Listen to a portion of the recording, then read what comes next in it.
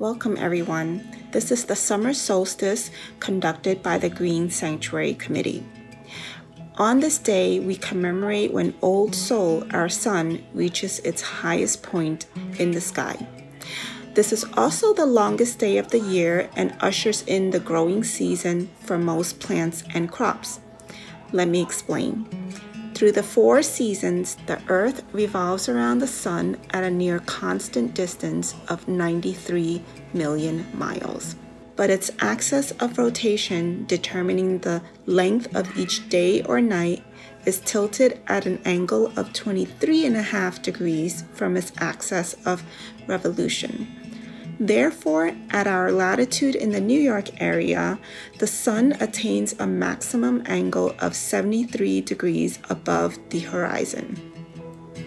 The exact moment when the sun is highest in the sky is 12 noon wherever you live. What you hear in the radio is the approximation based on time zones. We are celebrating the summer solstice, which is the start of the summer season.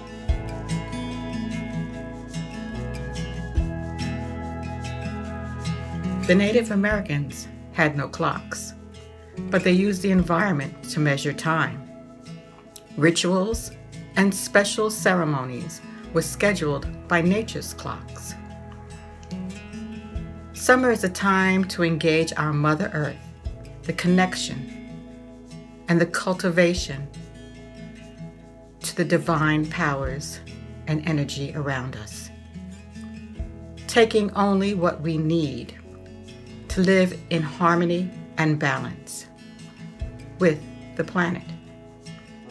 Live as if our life is a ceremony. As with all Native American ceremonies, we begin with prayer.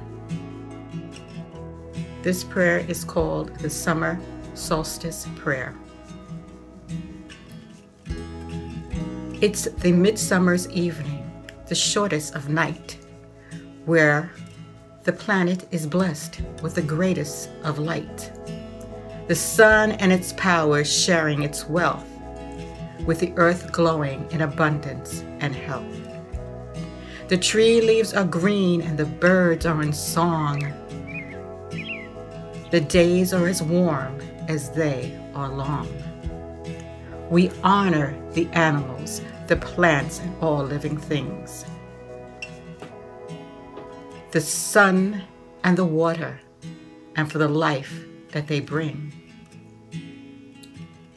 May you find well-being, and may you find peace. And after the days of solstice, the earth life does decrease. May the blessing of the be yours, I pray, and the light warm your heart and your soul every day. Storytelling is a very large part of Native American culture and parts of ceremonies. Stories hold meanings, messages, and teaches. Solstice, the sun, new life, animal, plants. Summer, coming out of the darkness. I would like to share with you a retelling of a story from the Cherokee tradition. The story is called Grandmother Spider Brings Light. When the earth was first made, it was very dark, and the animals were afraid. One day, Bear said, "I haven't seen light on the other side of the world, but people will not share it. Perhaps we could get some for ourselves." The animals thought this was a splendid idea and started to discuss who should go first. "I'll go," said the fox. Fox went, took a piece of the light into his mouth, but it was so hot it burned his mouth and he dropped it. And the fox still has a black mouth to this day. Possum tried next. He wrapped his tail and tried to drag it back, but it was too hot, and he dropped it. That is why no possum has fur on its tail. Crow said, "Let me try," and he went to get the light. But when he got close, it singed all his feathers, and he turned black. He was so afraid he ran away. Finally, Grandmother Spider said, "I'll go." When she reached the light, she was surprised of how hot it was. She thought of a plan. She began to spin and spin and spin her silky web. Soon she had enough for a bag. She approached the light and, quick as a flash, she tucked the light into her bag. When she got back, the animals were triumphant. "Hooray for Grandmother Spider! Hooray for Grandmother Spider!" they all shouted. Grandmother Spider was very happy to give them light. "We should hang it in the sky so that we can all be warmed by it." The other animals thought that was a good idea. But how to get it into the sky? "I'll go," said the vulture. He took the bag of light and put it on his head. It was hot, but he could stand it. He flew higher and higher, and the bag got hotter and hotter. He climbed higher, and his feathers turned black. Still higher, and the feathers on his head burned off. Still higher, and his head turned red. At the last possible second, he threw the light into the sky as high as he could, and the sun hung bright and beautiful, warming all the land.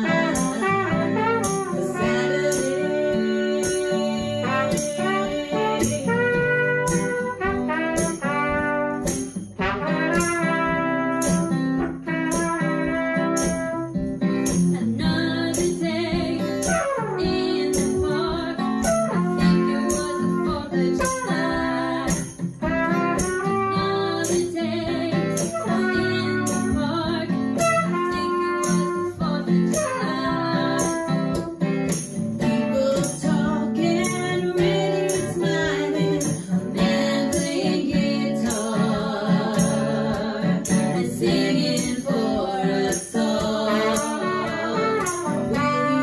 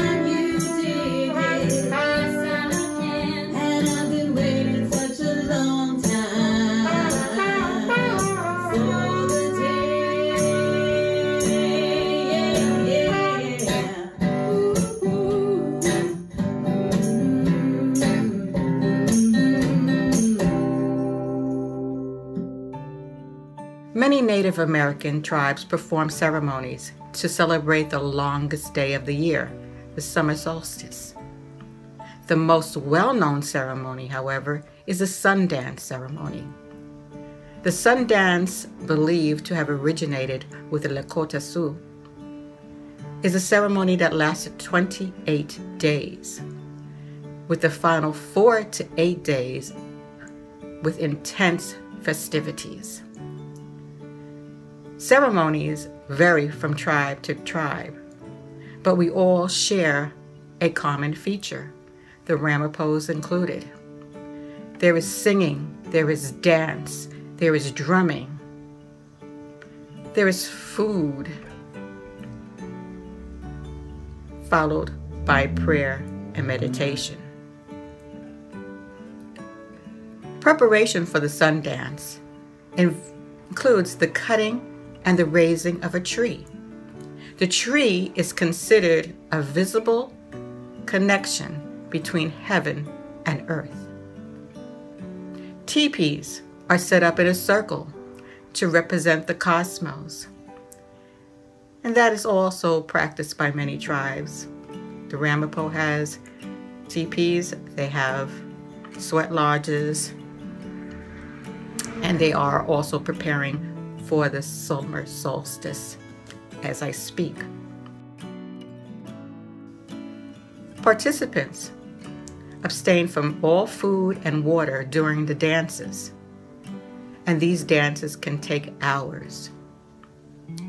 Bodies are often decorated in symbolic colors, almost like the medicine wheel, when you see the colors of the medicine wheel. They paint their body in red, representing the sunset, blue, the sky, yellow, lightning, white, the light, black, night. The short time of happiness, of song and flowers, is the time of short nights and long days. It evens out the suffering of the long, dark, and cold winters, here under the northern sky. In times of this northern joy, when dawn extends a welcoming arm to dusk, an elder told a story to the kids gathered round. This is the story. Do you know the light source in the vestibule in the home of the Old One of the Sky? Right now, the light has gone to sleep, but already you can see the rays of it peeking from the east, where it is ready to come out any minute. Do you know to whom the hands that greet the sun when it comes down from the sky and sends it to sleep belong to? Do you know the hands which wake up the sun and relight it again before it sets up for another trek across the sky? The Old One of the Sky had 2 trustworthy disciples who had been gifted with eternal youth. When the sun had finished its very first journey across the sky, the Old One said to dusk, "Into your care I will give the setting sun. You have to douse it every night, so it will not harm anybody on its way to slumber." The next morning, when the sun should have started its next journey across the vast expanse of the blue sky, the Old One said to dawn, "Your job will be to relight the sun every morning and prepare it to its daily travels." And so it was. Both of the immortal souls did what they were asked, and the sun was up in the sky every day, not missing any days, even when it barely peeked out across the horizon along the long dark of the winter. On days like these, it finishes its journey sooner and gets enough time to sleep, because the morning time comes later on as well. When the spring comes, the sun will wake up nature with its warm rays, and it will realize that from now on, till the autumn comes again, It has more work than it has been used to. And the summer comes, when the sun does not go to sleep at all, and dusk gives the sun straight to dawn, who relights its dimmed glow again. It is the time of the summer solstice, when the world is filled with flowers and song, light and joy. It is the time when both disciples of the Old One look into each other's deep, dark eyes for the longest of times. As dusk hands the sun over to dawn, their hands touch in soft caress, and their lips meet for the briefest of kisses. But the Old One never sleeps, and they noticed what had happened in the brief glimpse of the night and gathered both of them during the next day. They smiled to both disciples and said, "Dear ones, I am happy with your work, and it is my deepest of wishes that you will be happy together. You two should wed and continue doing your jobs as a married couple." Both of them answered in unison, "Oh, please, Old One, do not ruin our joy. Let us be young and in love forever as we are, as our love will stay fresh and young forever." The Old One smiled at them again and blessed their decision and agreed to let them continue as they wanted. And ever since then, there is a time in the year, 4 short weeks, when dawn meets dusk under the dying light of day. Dusk sets the dimming sun into the hands of dawn, and their hands meet with a soft touch, and their lips meet in a sweet kiss. Dusk's cheeks are red, and the sky reflects their joy and excitement to the mortals by glowing reddish until dawn relights the sun again, and the yellow glow will greet the sky dome again. The Old One knows the importance of this meeting and fills the world with beautiful flowers and the sweetest sounds, as dusk rests their head against dawn's chest a tad too long. In brief moments, they are happy to meet, but they have to separate once again, so they can meet again next year. Smudging is another important part of Native American ceremony. We smudge at the beginning of powwows. We smudge our homes, ourselves, our family, friends, those that are gathered and we wish to bless. Smudging is a way of purifying, to bless and to restore balance. Last year, we were all outside on the beautiful grounds of UUCSR during the summer solstice celebration. This year, we are all sheltered, not being able to be together, but still sharing the sense of community and being fortunate enough to come together through the world of Zoom. Although this is not the traditional way of smudging, I still want to incorporate it into the celebration because I do feel it's important. You may not be able to smell the beautiful herb of sage or have the smoke envelope your body.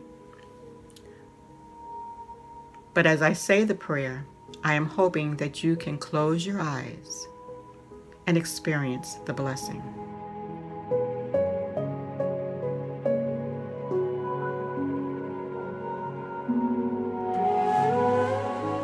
May your hands be cleansed, that they may create all beautiful things. May your feet be cleansed, that they may take you where you most need to be. May your heart be cleansed, that you may hear its message clearly. May your throat be cleansed, that you may speak rightly when words are needed. May your eyes be cleansed, that you may see the signs and the wonder of the world. May you and the space be washed clean by the smoke of these fragrant plants. And may that same smoke carry your prayers and or intentions spiraling to the heavens. Aho. I would like to share with you a few suggestions for some rituals to celebrate the summer solstice that you can do by yourself, with family members that you are sheltered in with. You want to be safe. You can plant some herbs and flowers in your garden or in your kitchen if you don't have a garden. You can gather in a circle with your family, 6 feet apart, and exchange songs, stories. Get up, dance, sing, enjoy the longer days and the sun. You can also make a prayer stick or intention stick. You put out your prayer or intention for peace. Peace where there is no peace. For abundance in the country where there is poverty. Just something to put back your intentions and renew.